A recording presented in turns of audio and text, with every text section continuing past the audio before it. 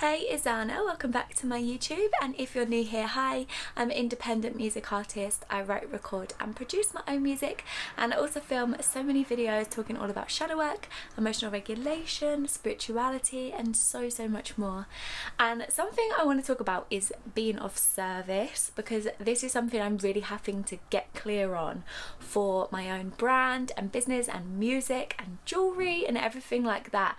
And I'm really starting to understand about how being of service does not mean self-sacrifice, and it also means to actually take care of yourself and to be authentic. Like, that is being of service, rather than just trying to cater to everybody else, rather than trying to mold yourself into what other people want you to be, and like creating a personality, persona or a brand or whatever it is. Like, rather than creating those things into what other people expect or into what you think other people want to see, and actually really getting clear on who you are, what your authenticity is, owning who you are, but also taking care of yourself, you know, because being of service can mean giving a lot of yourself to people. It can mean, especially if you're building a business, whether that's online or in person, like especially if you're building something like that and you have to communicate and talk to people, it can lead to a lot of exhaustion and like become quite draining if you're having to put on a smile, you know, and be perfect and create some kind of like personality or something to cater to other people. That can be so soul sucking, and I'm realizing that I have to be authentic and I have to take care of myself before creating content or before coming up with ideas, before talking to other people. Like, really taking care of yourself, doing your energy work and your shadow work and stuff is so important to be able to do this, to be able to film these videos, but even just to be able to socialize and interact with people, you know, even with family and stuff. Like, if you do that too often, it can start to drain you if you're like constantly talking to people all day every day and stuff. So really just having to take care of yourself, that is a part of being of service, you know. Like, self-care and rest and recharging is a part of being you. It's a part of being human, and it's also a part of being of service and of your purpose and your soul mission and whatever your creative hobbies are and passions and stuff. It doesn't have to be something that you make money from.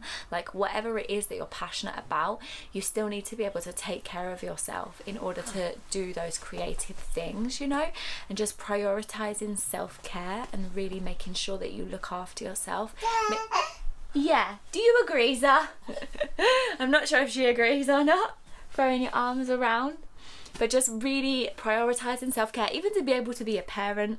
There's only so much that you can give to somebody else if you're not taking care of yourself, you know, like to the point where you could just stop eating or stop showering or like just simple basic things. But if you start doing that for a long period of time, you will burn yourself out and you will feel miserable, you know. It's why I make a conscious effort to get myself dressed every day. Just something so small has such a huge impact on my mood and my mindset, you know, like, and I make sure to get Zari dressed too. Like, we're not in our pajamas all day every day, although we can have a pajama day if we feel like it. Or I say we, but obviously like she can't talk to me or nothing, but like if I'm in a mood for having a chill pajama day, then I will allow myself to do that. But for the most part, for myself, I know it's important for me to get dressed because that really impacts my mood. And I just think like paying attention to what it is that you need for your own self-care and your own mood and stuff, especially when doing some kind of like entrepreneurial thing, is so important. But even just in general, being able to take care of yourself is essential, and that is a part of being of service. Like, you don't have to do anything, you don't have to become like a superstar or something in order to impact the collective and be of service. Just simply being you, you know, and like resting, recharging, creating, communicating, Bless you. Being aware of your own beliefs and even raising the future generation, like all of these things impact the collective. It doesn't have to be something that we deem as huge. It can be anything from the smallest things to even things that other people might think are small but are actually really impactful, you know, like just being yourself, living your life, that is enough. That is more than enough, and you have such a huge impact on the collective simply by existing, you know, because you are a part of source.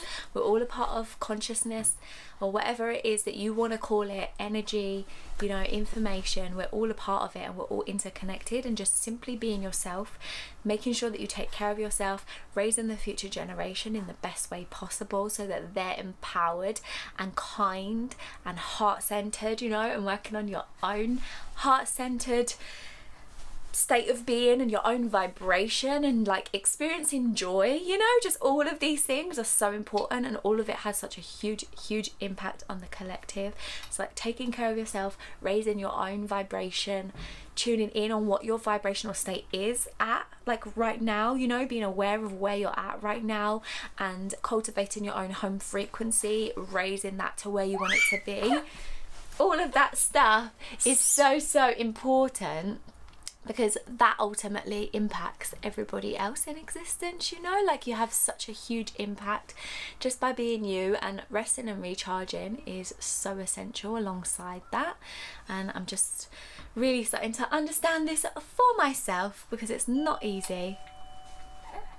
Now the doorbell, like first my child, now the doorbell.